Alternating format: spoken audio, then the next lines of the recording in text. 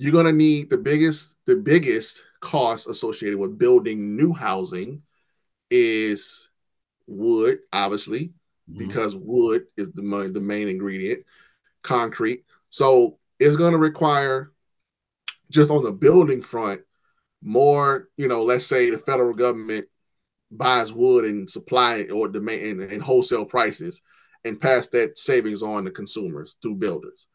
So we got one part of that. The other part is regulation. The Home Builders Association estimates $93,000 is spent on regulation per house.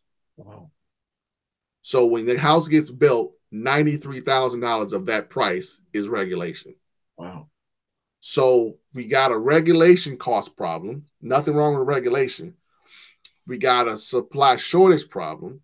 We got a supply increase problem. The other thing is you have now financial firms buying bulk houses Mhm. in groups. So now you got a situation when they're buying because they know the shortage exists. So these corporations are buying out houses in blocks so there can even be more of a shortage.